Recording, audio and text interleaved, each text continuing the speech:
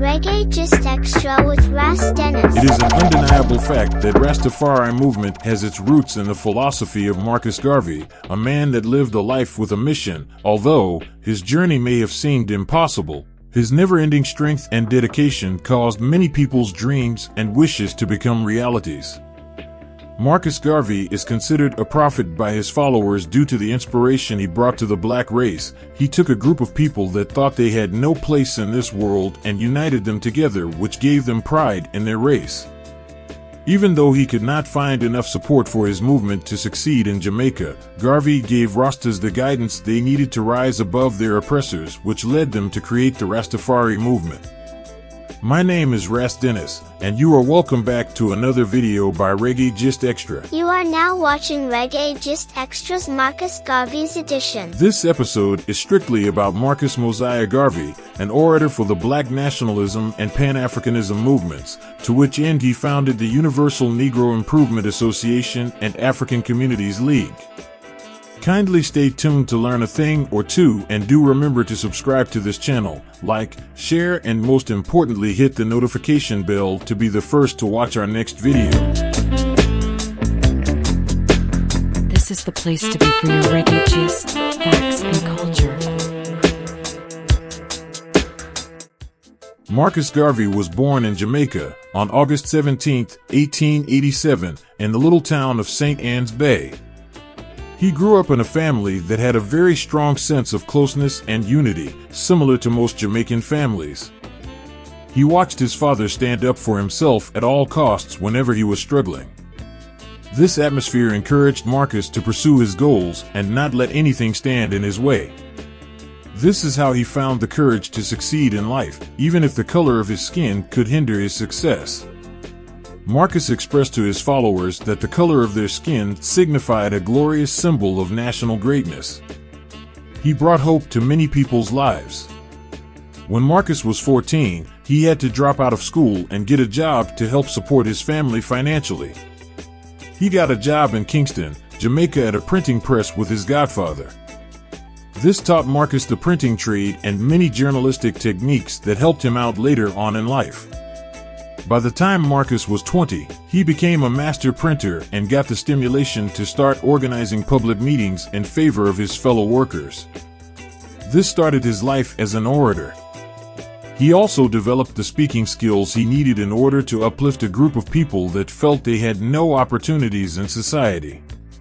Through these public meetings and encouragement from a well-educated Negro, Dr. Joseph Robert Love, a key figure in Pan-Africanism between 1890 and 1914, chanting Africa for the Africans, Marcus realized that he had the chance to improve the life of black workers. This is when he realized he had to devote his life to establishing a program to enlighten all black people of their opportunities in this world. Garvey then went to Costa Rica, where he anticipated making enough money to come back to Jamaica and start his organization. But he continued to travel and went to Limon in Costa Rica, Panama City in Panama, and London in England, where he established a few newspapers and saw the conditions of black people in various places. In 1914, Garvey came home to Jamaica and was ready to start his program and liberate his race. Garvey was determined that the black man would not continue to be kicked about by all the other races and nations of the world. He wanted to restore black people's dignity, which slavery and colonization had tried to degrade. He wanted that blacks stop thinking they were inferior beings and that they acquire knowledge, technical and financial means so as to free themselves from the yoke of white people.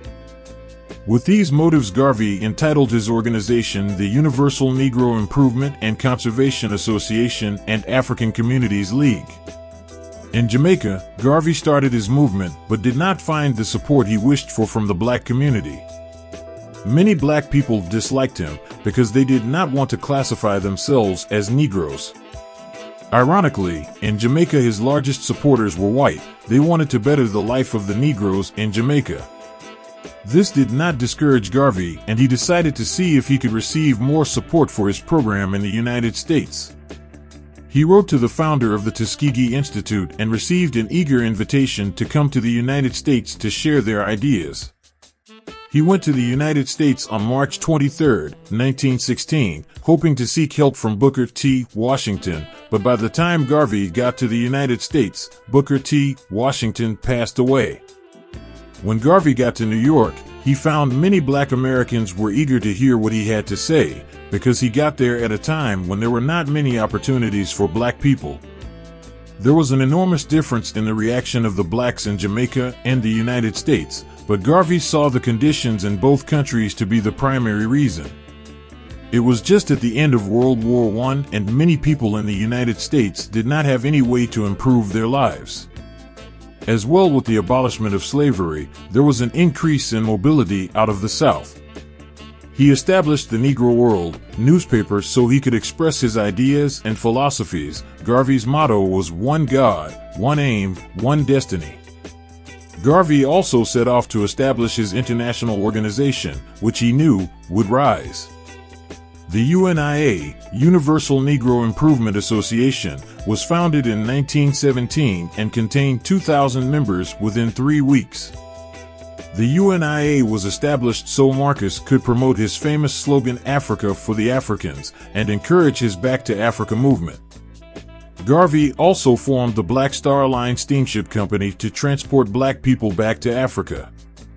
There was stock sold for this company to any black person that had the desire to travel back to Africa. This was Garvey's way of putting his words in action. Many people thought the idea of actually buying a boat to transport people back to Africa was a ridiculous idea, but Garvey did not let this stop him. He purchased his first ship, named the Yarmouth, which could hold 1,452 gross tons.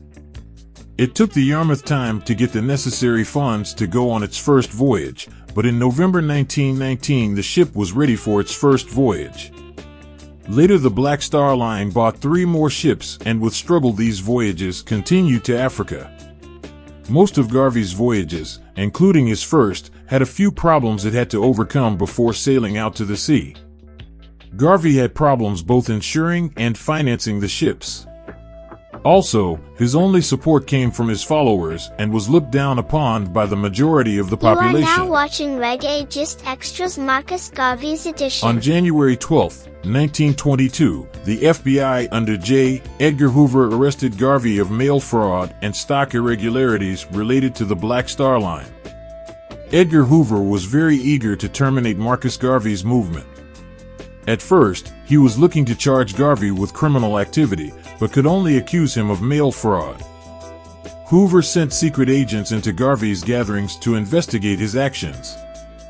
Hoover went as far as trying to deny Garvey a visa when he was coming back to the United States from Central America and the West Indies. Garvey was able to get a visa, but Hoover did succeed in ending Garvey's career in the United States. In 1923, after a controversial trial, Garvey was found guilty and sentenced to a maximum of 5 years in prison.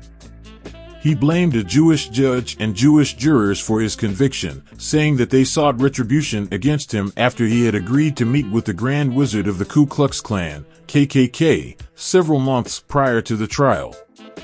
Garvey's success in mobilizing blacks earned him the suspicion of the U.S. government. His brand of nationalism also led to bitter feuds with other black leaders, including African Americans and West Indians. The most notable of Garvey's rivals, W.E.B. Du Bois, described him as dictatorial, domineering, inordinately vain, and very suspicious. President Calvin Coolidge altered his sentence and Garvey was deported back to Jamaica in 1927. When Garvey returned home to Jamaica, there were many people that were enthusiastic about his arrival. This gave Garvey the courage and inspiration to continue spreading his ideas and gathering people together. Even though Garvey could not find as much support in Jamaica as he expected, he was inspiration to many Rastafarians. Garvey was a major part of the rise of Rastafari movement, and many Rastas look at Garvey as a prophet. Garvey continued his political activism and then moved to London in 1935. But he did not command the same influence he had earlier. Perhaps in desperation or maybe in delusion, Garvey collaborated with outspoken segregationist and white supremacist Senator Theodore Bilbo of Mississippi to promote a reparations scheme. The Greater Liberia Act of 1939 would deport 12 million African Americans to Liberia at federal expense to relieve unemployment. The act failed in Congress, and Garvey lost even more support among the black population. On June 1940, Garvey died in London at the age of 52 after several strokes due to travel restrictions during World War II. His body was interred in St. Mary's Roman Catholic Cemetery in Kensal Green, London. In 1964, his remains were exhumed and taken to Jamaica, where the government proclaimed him Jamaica's first national hero and reinterred him at a shrine in the National Heroes Park. But his memory and influence remain. His message of pride and dignity inspired many in the early days of the civil rights movement in the 1950s and 1960s. Marcus created the UNIA and had numerous goals he wanted it to achieve. In Garvey's words, he says, "We've got to teach the American Negro blackness, black ideals, black industry, black United States, and black religion. Blacks of the entire universe, linked up with one determination, that of liberating themselves and freeing the great country of Africa that is ours by right." These words gave many black people the ability to feel unified and equal. Garvey's influence on the Rastafarians is still so apparent, because if one listens to the lyrics in reggae music, they will hear Garvey's name or movement being acknowledged. With the help of the Rastafarians, Garvey's name will never be forgotten, and his legend will live on forever. Thanks for watching, and do remember to subscribe, give it a like, and post a positive comment in the comment section below, and I'll see you again very soon for another video. Many thanks for watching Reggae Gist Extra with Ras Dennis.